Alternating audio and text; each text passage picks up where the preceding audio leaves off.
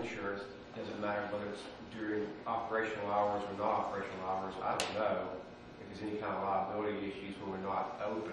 I believe that the paperwork they have to fill out does seem liability Okay. issues. So, I mean, that's not an issue. Secondly, if it were up to me, I'd rather it be a decision of the local branch of the local manager. Let them decide if they want to use the facility or not. If it's a public facility, it's being operated. I mean, if the person who runs that particular branch has got a conflict, then that's their scheduling responsibility. If it were me running a library, I had someone hired, I'd rather have the ability to say yes or no at my level and not be dictated by someone who doesn't see the big picture. Obviously, the board didn't know what was going on down there at the library. The local librarian, I'm sure, did. I prefer to have them have the ability to make that decision on their own.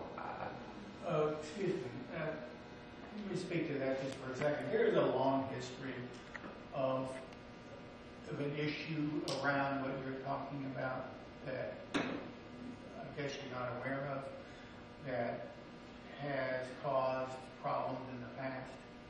One of the things I would suggest, perhaps, Madam Chair, is that what we do is not only, in fact, I'll make the formal motion since you can't, that we do suspend the rule and allow the meetings to proceed as they have at Southside until our next meeting. I'll put that forward as a motion.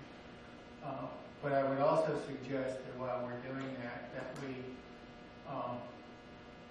convene a committee of this board to explore that. And part of the issue is I don't have any problem, responding to what Mr. Barr says about leaving certain decisions in the hands of the branch manager, but the way we as the board are ultimately responsible, and we at least need to determine what that policy is going to be, and we also need to weigh that in terms of the authority and the responsibility of the library's overall director, who ultimately is responsible to us for whatever goes on in the system. And I would be uncomfortable with stripping our director of authority without some consideration.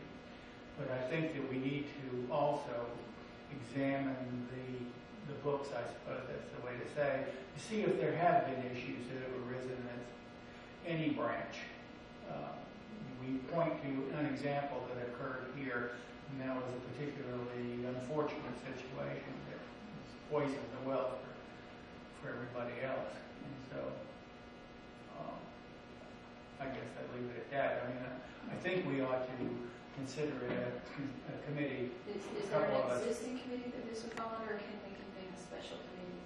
Oh, I would say, I don't think we have a standing committee that addresses these kinds of things. It would have to be an So we have to do a special committee. My opinion is we're getting too deep in the weeds here. We're going to do a lot of work here with a special committee to just say, is it okay to have a group that's been Well, meeting but for 12 I think it's a years? little more complicated than that, Gary, because we do have a standing policy, and we have passed this policy.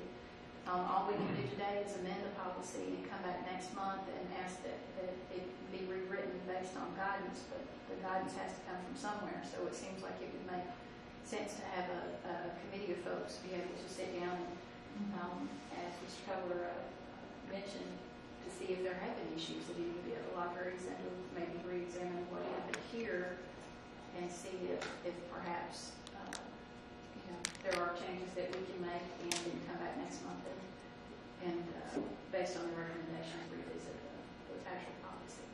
I'd second.